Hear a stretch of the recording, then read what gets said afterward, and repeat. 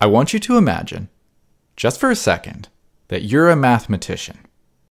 A mathematician who loves numbers, specifically irrational numbers. Numbers that can't be written as a fraction. You like to mix, match, and combine these numbers to make new numbers and look for patterns. Something like this. An irrational number raised to the power of another irrational number. And this might beg a few questions. What does this number look like? Is it irrational? Is it ever rational? That sounds like a pretty hard question to answer. And if you look at a few examples, you would probably guess that there's no way that this could ever happen. Moreover, how would you even ever go about answering this question? Maybe you would start with some irrational numbers you already know, like pi or e.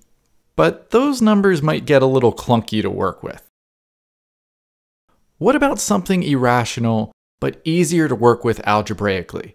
Something that would lend itself to these exponents. How about square root of 2? Can you think of an irrational number to place in the exponent of square root of 2?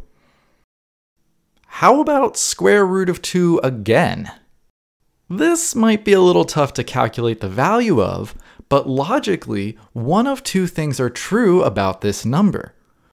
Either it's rational, or it's irrational. And if it's rational, we're done. The problem is solved, we don't need to worry about it. If it's irrational, well, now we have a new irrational number to work with. We can start our problem over by asking, is square root of 2 to the power of square root of 2 to the power of any other irrational number ever a rational number? So again, we need to pick an irrational number to place in the exponent. How about square root of 2 again?